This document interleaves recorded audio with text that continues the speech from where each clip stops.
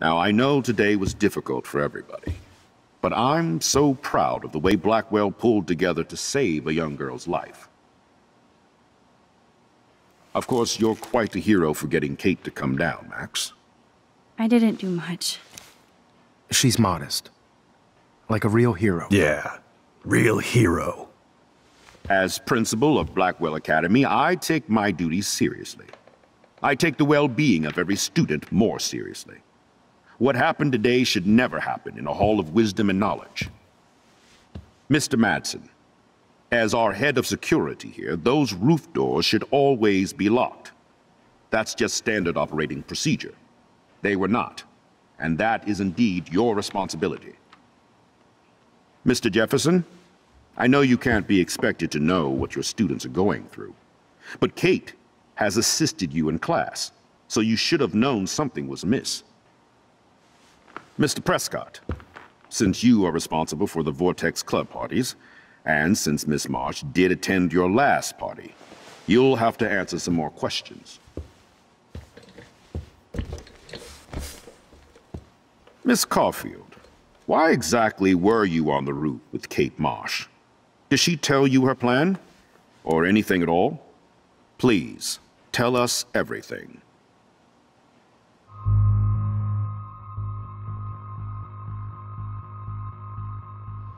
I saw Mr. Jefferson talking to Kate right before our class. Then she ran off crying. Mark, I do know that Miss Marsh has assisted you on class events. Kate, Miss Marsh has been very withdrawn lately. I assume this awful video was the cause. I hated seeing the students laugh at her. She told me Max was the only one who believed her, would take her calls and actually listen to her. She shouldn't have asked to be on video, macking with some dudes. You ass!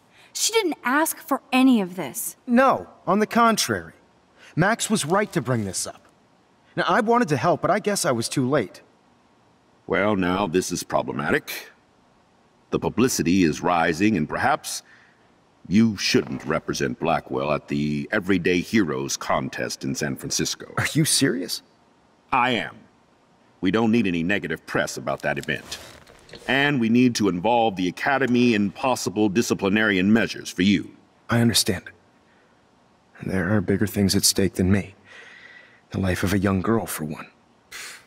Maybe you should investigate other staff members. Max told me she knew things about Mr. Madsen. Let Max speak for herself. Everything we talked about here will be looked into. All right, Miss Caulfield, please sign here to confirm what you've told us. I'll continue this investigation from there. My head is killing me, but I think I can use my power again.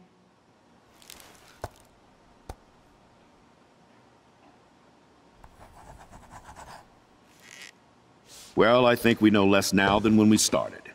We'll be assisting the police with further inquiries. I know this has been a stressful day.